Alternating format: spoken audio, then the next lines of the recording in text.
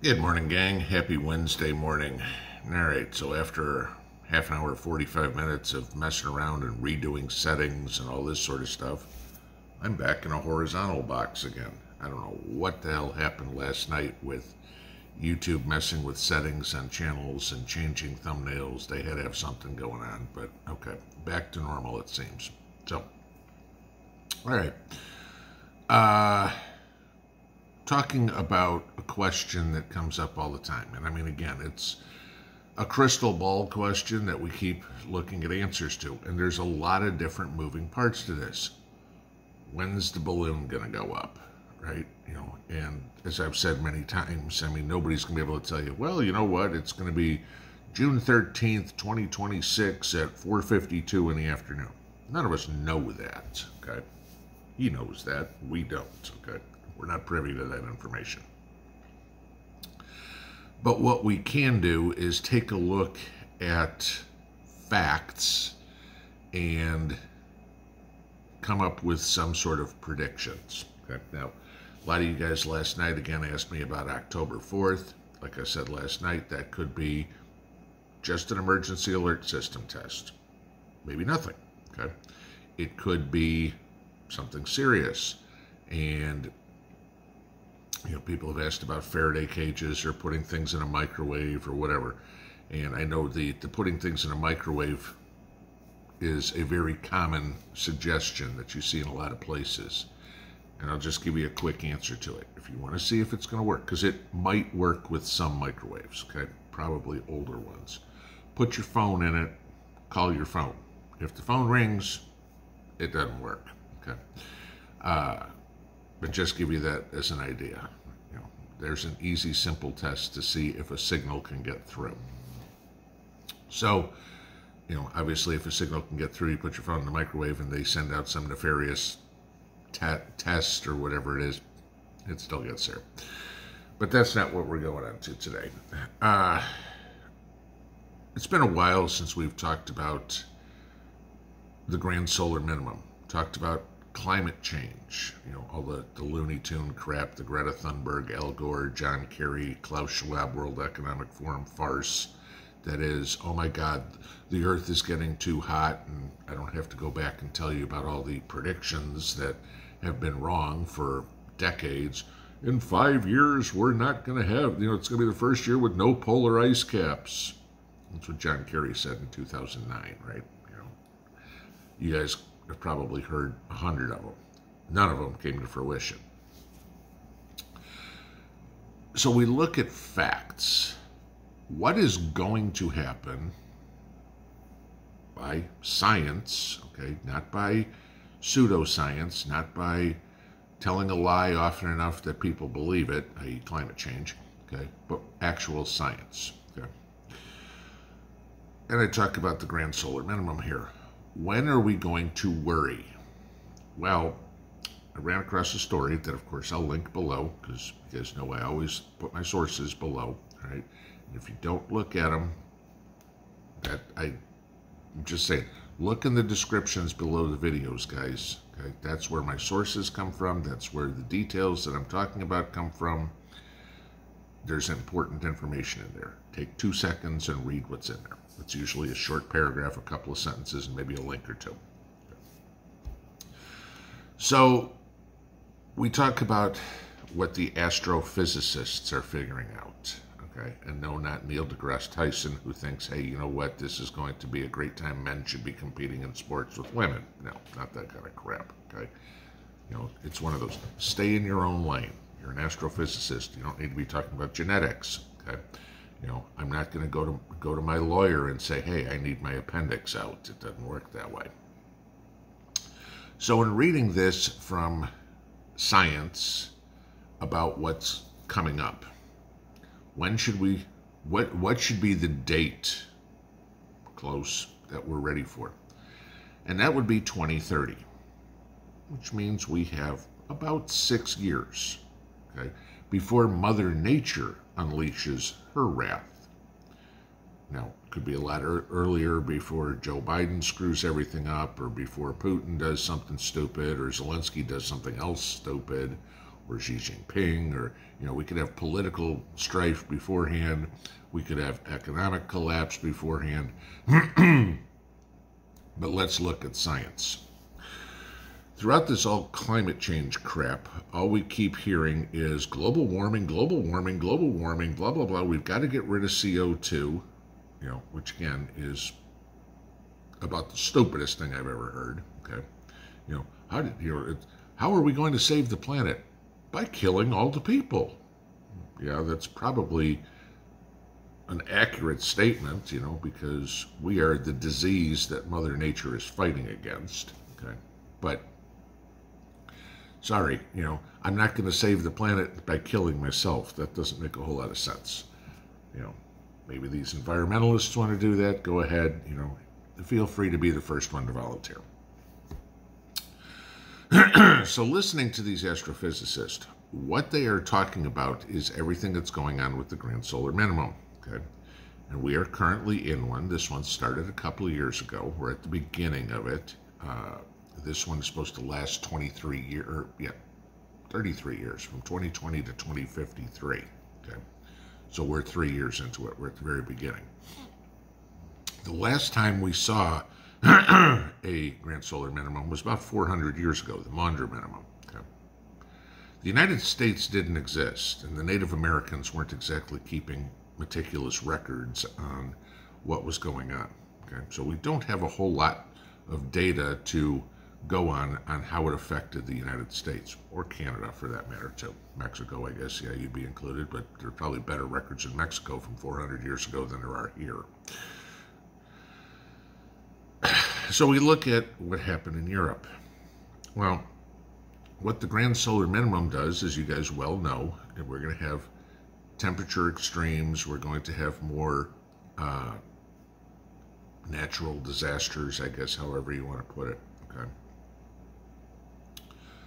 But while we hear all this bullshit about global warming, all this, right?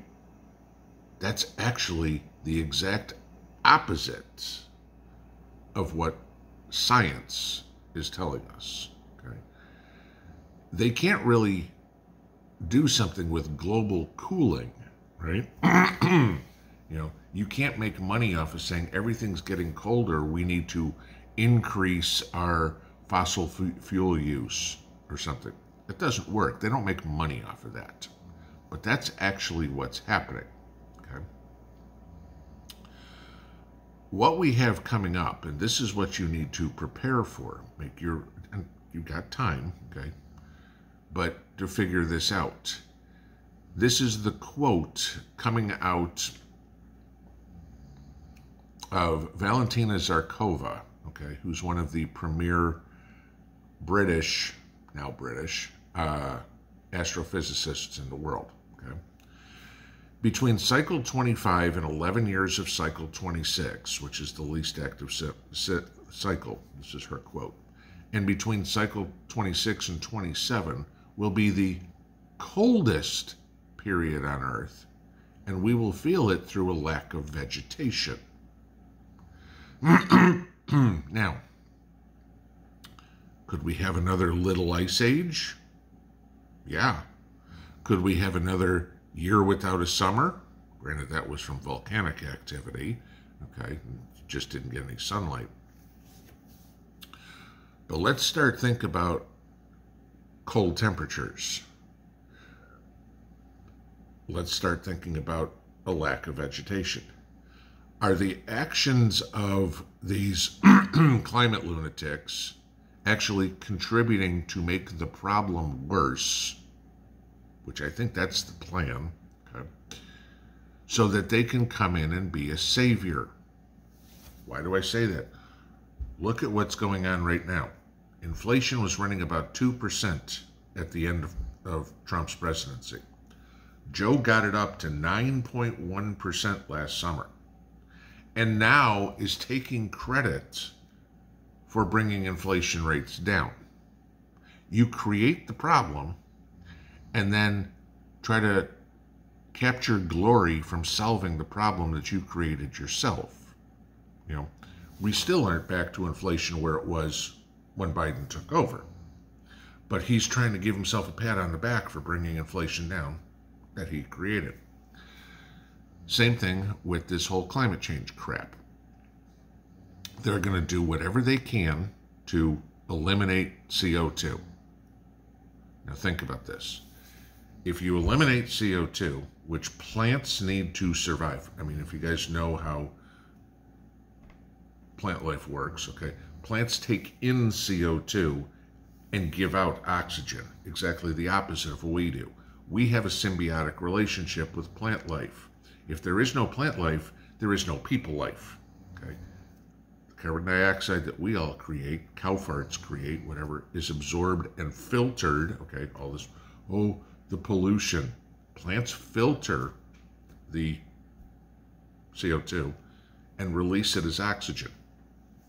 To give you an idea how that works. A lot of you guys, or at least some of you guys, garden via aquaponics, right? Okay, aquaponics. You're growing everything in water, and you put fertilizer in the water, and that's how the plants feed. A lot of people will put fish in a tank and circulate the water from the fish tank to feed their plants. You know, I mean, fish poop is good fertilizer. What happens? The fish relieve themselves in the water. It pumps through. The plants take out the nutrients from the fish poop, the fish urine, whatever it is. The water is now filtered and the fish are back in clean water. Okay? Why do you put plants in a fish tank?